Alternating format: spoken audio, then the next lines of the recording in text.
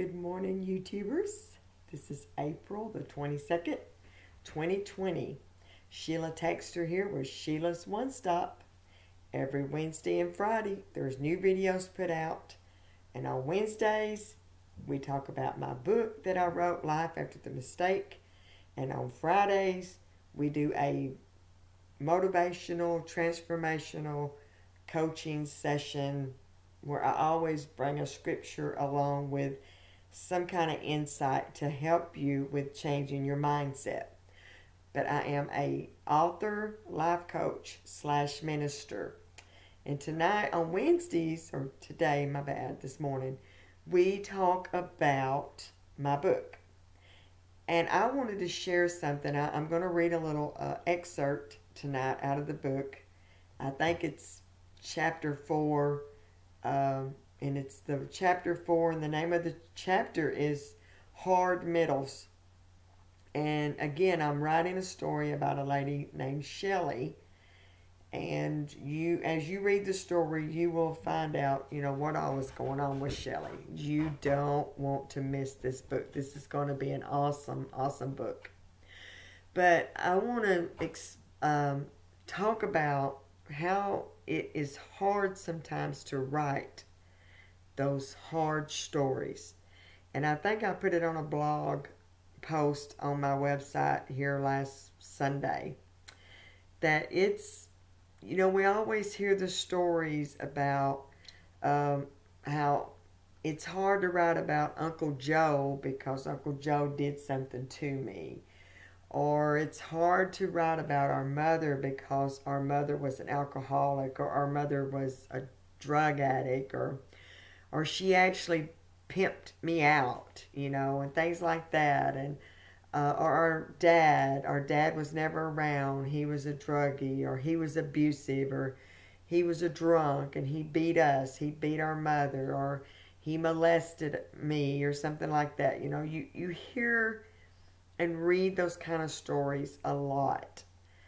But how do you write a story when it's you? When you are the one that failed? How do you write those hard stories? You do it with much prayer. You do it with looking and reading and trying to get all the information you can get to help you get through writing your book. And I will tell you, just sit down and start writing. If you got to write it with a pencil, if you're going to put it in a document, Word document, Google Docs, just start writing. And I promise you, the person that you need will come along beside you, because they did me. I had no idea who was going to help me with this book. I just knew that I had to start.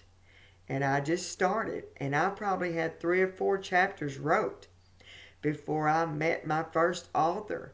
And then I had done started on another book when I met the lady that would come in and take my first draft, my ugly baby, and make it pretty.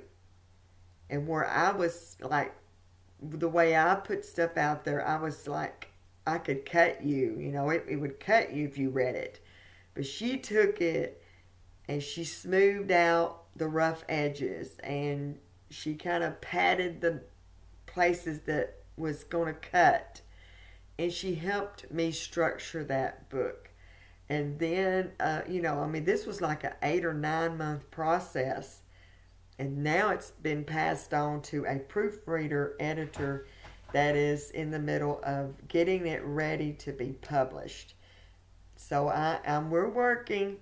Don't give up. Everybody that's already paid me and paid for the pre-sale, it's coming. It's coming. And as soon as it's published and it's available for me to purchase it and get them in here, I will give them out to you. But what I want to do is I want to read just a little bit of excerpt here out of my book, and then I'm going to get off of here because I know everybody's time is precious, and I want to respect that, and I want you to watch my video all the way through. So I'm going to read this little excerpt here, It's in chapter 4, and it's called Hard Middles. During those early years of Shelly's marriage, the physical abuse made Shelly feel like something was wrong with her. She often would not say what was in her heart or even speak at all for the fear of abuse. Shelly compared herself to other women that were single or married, and she always felt like she didn't measure up. They were smaller, taller. She imagined that their husbands or boyfriends were not like hers. Because of this insecurity, she always seemed to feel out of place.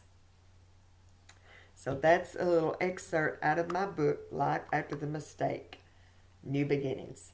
This is a story of a lady, and I wrote the story of this lady, but I can relate to this lady because I did it. I did those things. I did that thing. But God beautifully restored and beautifully, brought a masterpiece from it. He brought me to where I am today, here at New Beginnings, here in Bible, Arkansas. He gave me a wonderful husband, and he's a pastor, and we pastor a church together. And I know that it's nothing but a God thing. But until Friday, y'all have a great day. Again, stay safe. We're getting close. We're getting close. We're getting close to getting out of this virus season.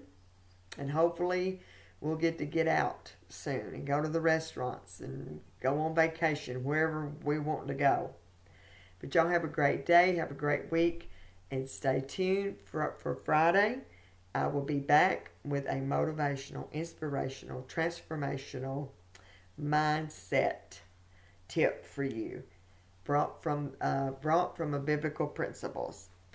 Subscribe to my channel, share this YouTube video, and be sure to like it, and stay tuned for all the new content that I've got coming up. And purchase my book. When it comes out on Amazon, I will have it on my website. I will have it put in my description and under my YouTube video. I'll have a link to Amazon when it comes out. Y'all have a great day.